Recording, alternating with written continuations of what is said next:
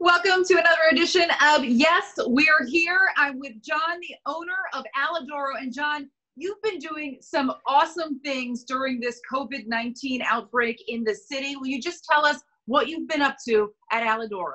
We've been doing a lot of philanthropic stuff. So there was obviously an initial real panic and doom and gloom moment for really all of us in this industry. But it sort of pivoted into this opportunity to help. We started doing direct donations to hospital workers who are sort of, on the front lines. These guys are unreal. And we've partnered with several hospitals. And so we're doing direct donations. We're also doing olive oil. So we partnered with World Central Kitchen, Chef Jose Andres' foundation. That's amazing. It feeds people around the world. So proceeds from our olive oil sales are going to them. You mentioned that you came up with the idea and decided to, take lemons and make lemonade and find a way to help people in your community. Can you just take me through the process? How does it all go down? Somebody makes a donation, and then what happens on your end? Yeah, so, well, for the direct donations, we've set up on our website a portal. So we've tried to make it as easy as possible. So basically, you just, you go to our website, we have a splash page there now that, can direct you immediately to the donation page. And we're selling lunch boxes. So it's basically a package you can feed 5 people for $50. And you can buy however many of those packages as you want.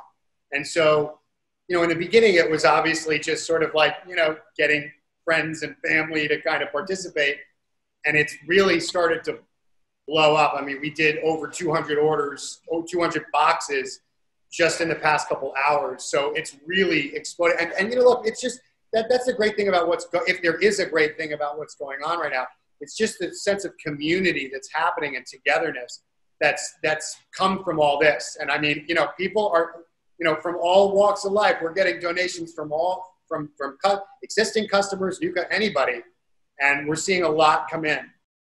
John, they're getting them together behind you. What exactly is going into every box? Well, it's sort of like the standard favorite order, which is one of our signature sandwiches, a bag of chips, and a chocolate chip cookie, and a little personal note from us thanking the workers for everything they're doing. What's been the reaction when you show up to these hospitals with these meals? Pulling up to the hospital, and I'll give you an example, like today, NYU Langone is one of our partners. It's a huge hospital. And, it's one thing to see the photos and videos and talk to people on the phone about what we're doing and sort of coordinating. A lot of it's that.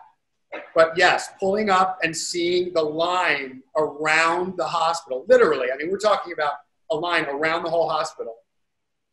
To see their faces when we pull up is something I didn't really expect. It took me by surprise how sort of emotional it was. And, it is an emotional thing, and it's certainly not, it's not about me, it's about them. And I made sure that they knew that when we got there. And we have, we try to make sure they know that I don't need any, gratitude. We're thankful to them. So it's really all about them right now. Hey, have you been taken aback by the community support and what you've seen and people reaching out to you and people donating? It's astounding. I mean, I like I said in the beginning, it was just like, hey, Mom, like, can you ask your friends to donate? And she did. Thank you, Mom. And other family members as well.